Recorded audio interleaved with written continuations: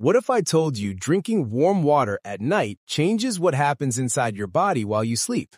If you care about your health, comment yes and keep watching.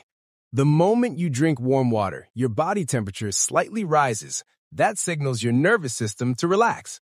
Within minutes, your blood vessels gently widen. This improves blood flow and lowers nighttime stress signals.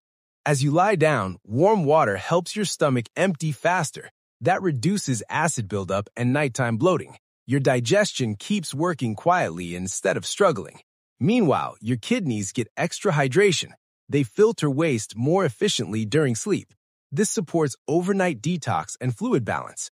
As your muscles relax, tension in your chest and gut eases. Your body shifts deeper into recovery mode. That's why some people sleep faster and wake up less at night. Warm water doesn't burn fat or perform magic, but it creates the perfect internal environment for rest, digestion, and recovery. My next video shows what drinking cold water at night does to your heart and digestion. Comment water if you want that, and follow to see what's really happening inside your body.